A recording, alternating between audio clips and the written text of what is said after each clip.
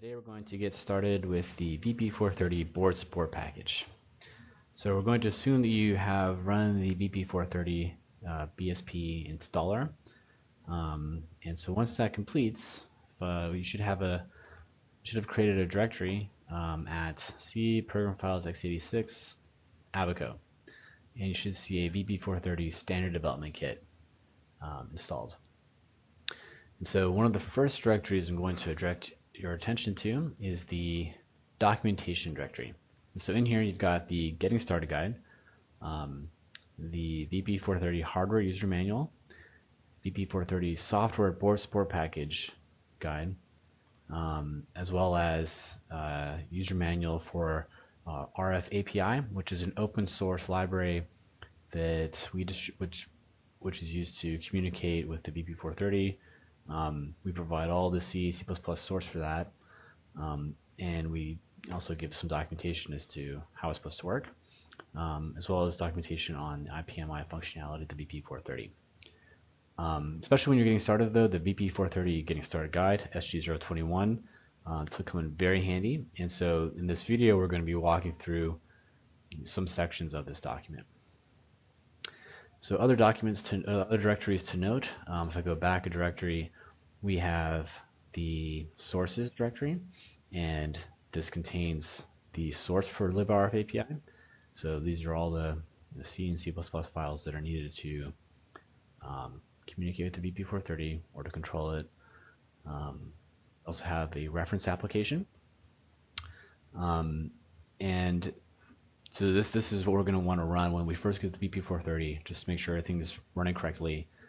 So I'll walk you through that shortly. But we give you all the source. So if you want to make any changes, you want to add functionality, or if you want to see what we did to get started and then base your development on that, you're going to want to look at the reference application and the librf API. So going back, we also give the Petalinux board support package source. So if you look in the Petalinux directory, BSP, we give a Xilinx 2018.1 Petalinux board support package. This will be necessary if and when you need to rebuild the Zinc. And let's see here, we also distribute precompiled binaries in addition to all the source. So if I go in here, we have a VP430 reference application binary, and so this is just the same reference app that we were looking at earlier in the source directory, but here's a precompiled executable, so you can communicate with the board right out of the box and not have to rebuild anything. We also distribute a VP430 QSPI, QuadSPI programming executable, so that if and when you rebuild your Zinc image, you can reprogram the board using this utility.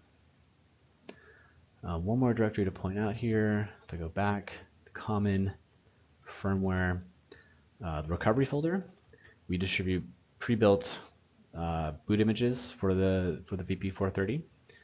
Here you have your boot.bin, image.ub, and so this should already be programmed on the VP430's QuadSPI, so everything should just boot out of the box. If things are not booting, you might want to check the boot switches. This is described in SG021. And if we go back to extracted, here's the source that is necessary, or here's the source to recreate the VP430 reference firmware. Okay. So now let's run the reference app. So I'm going to go to the bins directory, and actually I already have this open over here. And before I run it, I'll just describe the setup. I have a VP430 with the ADC and the DACs in a loopback configuration. So there's 8 ADCs, 8 DAC channels. Those are all loopback. I have a COM connection to the front panel COM port, just so that I can monitor. I can monitor what's going on in the Zinc. So as the reference app runs, it's going to print out some debug information, so we can monitor that over here. So let's get that out of the way. So I can do VP430 reference app. So I can just run it with no arguments, and the app will print out usage instructions. And so there are a number of arguments that are expected. Number one would be the which interface you want to use. You can use a PCI Express connection to the PL, programmable logic part of the Zinc, or you can open a TCP/IP connection to the Zinc, which in turn will communicate to the PL. There is an argument for the IP address or the device type. Next, we can configure the digital down converters and digital up converters of the VP430, and then finally we can specify our clocking mode. Just a comment on the DDC and DUC functionality. The reference image ships with a hard-coded by 8 decimation and by 8 interpolation. And so the DDC is configurable, the DDC and the DUC are configurable to the extent that you can specify a frequency shift that you want to apply to your data. And that's independent across channels. So channel 0 can have a different DDC frequency than channel 1 or 7. And the same for the digital up converter. And so we also show some usage examples, right? So here if I want to open a PCI Express connection to the device, I would do 0 VP430, configure my digital down and digital up converters, and specify the clocking mode. And so this will be, so I'm going to run it this way with the PCI Express connection, VP430. I'm going to tune my digital down converter to a gigahertz, or I'm going to apply a negative 1000 megahertz frequency shift. So I'm assuming I have some signal centered around 1 gig, and I'm bringing that down to baseband. And likewise, I'm going to upconvert my baseband data to 1 gigahertz. I think I put an extra space, 1 gig, and I'll use the internal clocking mode. So when the reference app runs, we're going to see it's going to configure the clock tree. So it's going to program, the clocks to the desired sample rates, which in this case are hard coded to 6400 megahertz on the DAC, 4 gigahertz on the ADC. We get some board diagnostics, and then we configure the data acquisition and generation part of the design. So we're going to generate our DAC data, convert it to gigahertz, and then on the ADC side, we're down converting that data from 1 gigahertz to baseband, and we're capturing it. In the reference app, we trigger everything synchronously. So we should see that all ADC channels and all DAC channels are synchronized.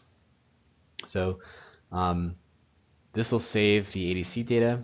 You have your I data, you have your Q data, and you can visualize that.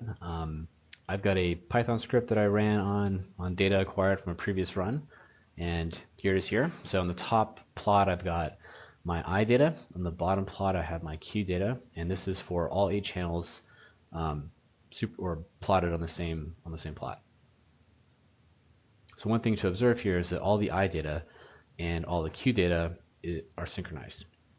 So this confirms that both the ADCs are synchronized, the DACs are synchronized, but also the digital down converters and digital up converters are also synchronized. So out of the box, we provide 8 synchronized ADC channels and 8 synchronized DAC channels. The last thing that the reference application does is it performs a memory test, a DDR4 memory test. This is only done when you have a PCI Express connection to the board, just to save time, since the PCI Express connection is so much faster. So that'll perform a quick test to make sure that we are able to write to the DDR, read from it, and that we read back what we wrote. Okay, so one thing. Over here in the COM connection, we can see some debug information that's printed out from the Zinc, and so this could be useful if you're trying to debug or during development. I like to have a COM session to the Zinc just so I can confirm that commands that are being sent to the Zinc are actually working as expected. So one thing that we've done in the VP430 board support package is that we've actually allowed everything to run headlessly on the Zinc. So to do that, we have compiled the VP430 reference application on the Zinc.